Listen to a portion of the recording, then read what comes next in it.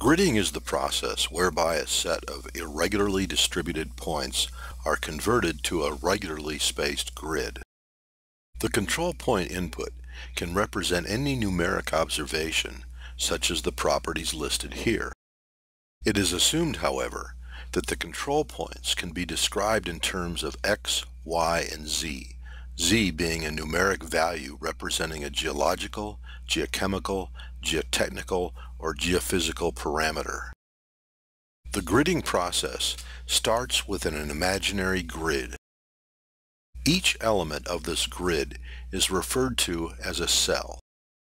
The midpoint of a cell is referred to as a node. The gridding process involves the estimation of the node values based on the surrounding control points.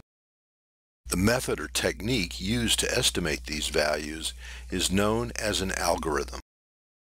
RockWorks has many gridding algorithms, which we'll describe in subsequent videos. RockWorks stores the interpolated numeric values for each cell within files with an RWGRD extension, such as surfacetopography.rwgrd.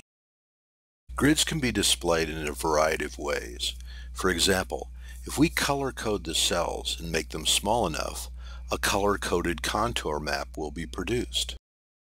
We can draw lines around similar cells to produce contour maps. And we can use the z-values as elevations to produce 3D mesh diagrams and shaded surfaces. It is very important to understand that a grid, as stored within an RWGRD file, is just an array of numbers. It is not a diagram. These numeric models are what RockWorks uses to perform volumetric computations, slope analysis, time-based animations, and so on.